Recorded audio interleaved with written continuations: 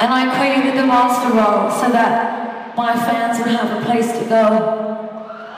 A place where all the freaks are outside and we lock the fucking doors.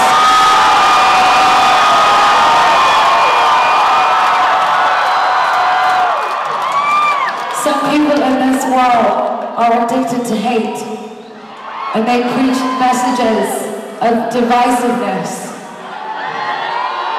But here at the Westboro, you are free, and we preach love, and we preach truth, and we preach unity and togetherness.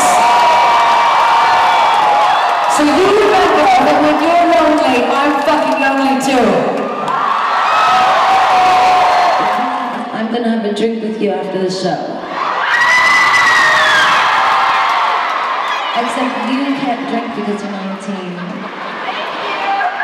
So we'll have apple juice.